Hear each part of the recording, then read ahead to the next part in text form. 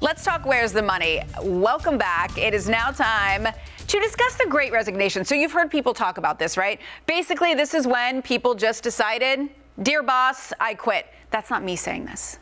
I'm not doing it. Not yet. No, but this is when come on. This is when a lot of people in droves just said, you know what? I don't want to be in this workforce anymore, and they dipped on out. So 81% of Americans have actually done this. They have quit a job before. So we are going to tell you 6% don't regret it. 6%. So that means a lot of people thought that quitting their job was a good decision.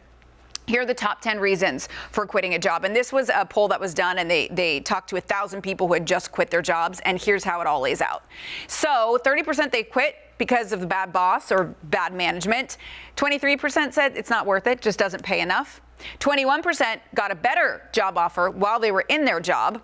19% said it was a bad schedule or the working conditions just were not up to par. 17% said bad culture or bad coworkers.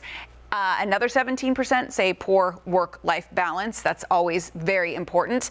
Another 17% said there was just no room for growth. They thought they were like at a dead-end job, so they decided to quit. 15% just got burned out. 13% retired. So that's not really quitting. That's saying, like, I've done my time and I'm ready to relax with a pina colada, and I'm with them on that. 11% simply moved. 11% had personal reasons they did not want to discuss.